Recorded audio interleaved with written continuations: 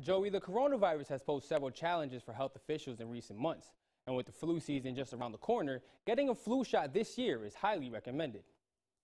A twindemic. You don't want to have the flu, and you certainly don't want to have the flu and COVID-19 simultaneously. Can become a reality within the coming months. And Dr. James Wooder of Allegro Family Clinic says people need to keep doing what health experts have been preaching since the coronavirus pandemic began. Well, I think that the main thing is to continue doing what we've been doing as far as wearing masks, the social distancing, and then hand washing.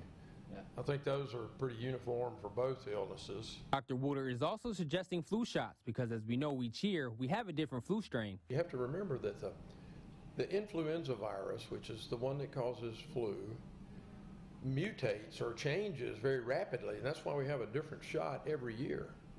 But with COVID-19 in full bloom, will there be a change in how you get a flu shot? The flu shot availability is probably going to be the same as it has been. You know, a lot of pharmacies, drugstores, certainly offices, hospitals. The hospital has a big Saturday, usually in October, when they administer a lot of flu vaccines. So I think that should be the same. And if you would like to learn more about the flu, I have the information on our website at WCBI.com.